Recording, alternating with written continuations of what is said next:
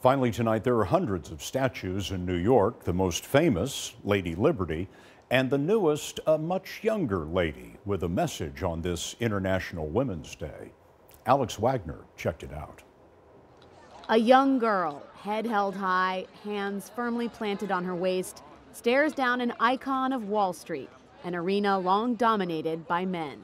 She's called Fearless Girl, and she's taking a stand for women's equality by facing off with the charging bull. People young and old are flocking to her. A group of school children stopped by. I think that it's really a symbol of power. I think that it's cool that they've actually put a girl standing up to the bull there. She's become an internet sensation.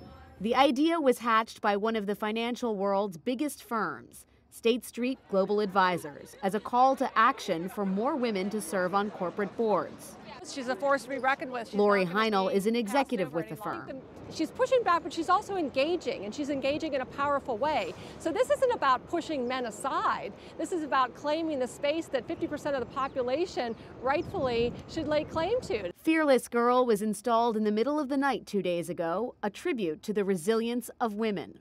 Charging Bull appeared 28 years ago as a sign of Wall Street's resilience after the '87 stock market crash.